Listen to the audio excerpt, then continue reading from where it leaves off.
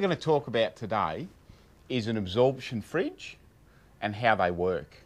What we're looking at here is a Dometic three-way fridge. This particular one is an AES. AES stands for Automatic Energy Selecting. How fridges are rated is by their cooling capacity. There is an international standard that fridges are tested to, and they are done independently from the fridge manufacturer. So they're sent away, they're tested, and they come back with a rating.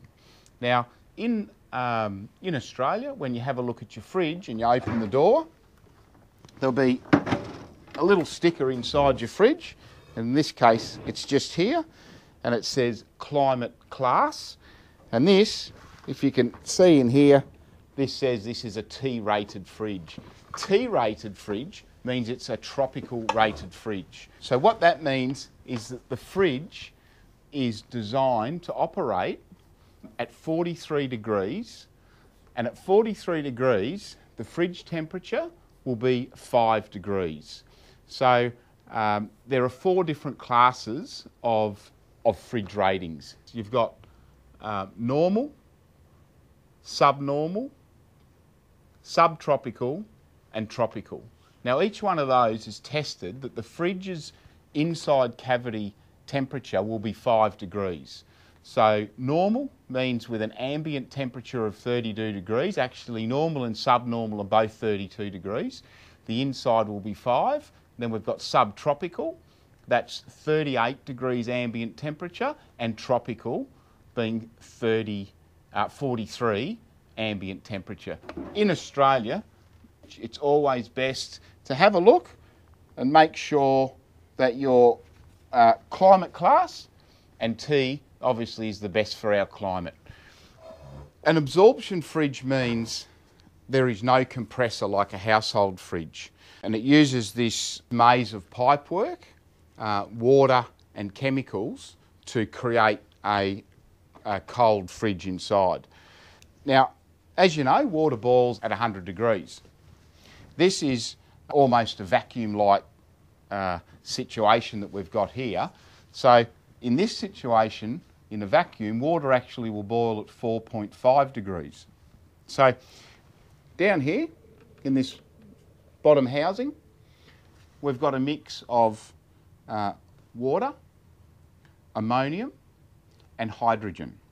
So what happens is the ammonium and the water is in here.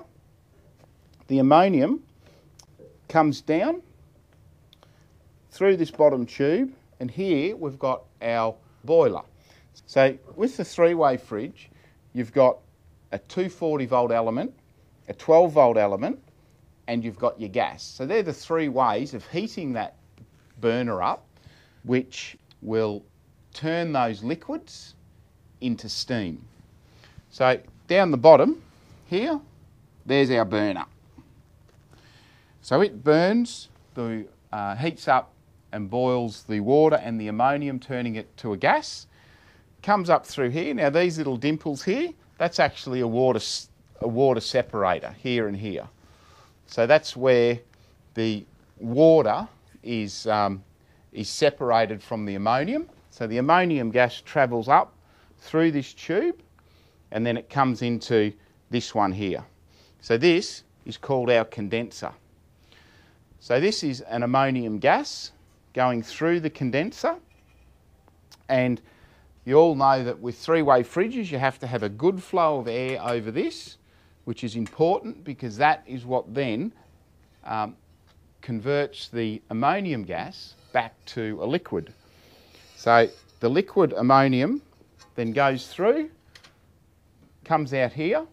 There's another little tube which is for any excess ammonium vapours that will then flow back into here. The ammonium liquid will go into here and into the back of your fridge, into what's called the evaporator. So that's actually in your cool box, the evaporator. And what the ammonium does, the ammonium now mixes with the hydrogen and it removes any heat from your cool box. So, or what's the idea of removing heat? Removing heat means if the inside temperature of your fridge is at 10 degrees, when this ammonium and hydrogen goes in, it removes heat. So at 10 degrees, there's still heat in there. So it removes heat, might remove 1 degree of heat, bringing the fridge temperature back to 9. And so this is where you use your thermostat inside to then adjust the fridge temperature. So it could be minus, well, in the freezer it might be minus, but in your fridge cavity it could be 6 degrees. And if you remove 2 degrees of heat, your fridge is now at 4 degrees. So once the ammonium and the hydrogen go through here, it comes back out through this pipework here, and that is called your absorber. Now you'll see that that's on an angle. So it's a gravity feed situation where your ammonium and your hydrogen work its way back through into this storage unit down the bottom, where this is again a mix of water and ammonium. It then goes back into the boiler and the process just starts all over again. I hope that's helped in some way in understanding how a three-way absorption fridge works. Thanks for your time and have a great day. Centre.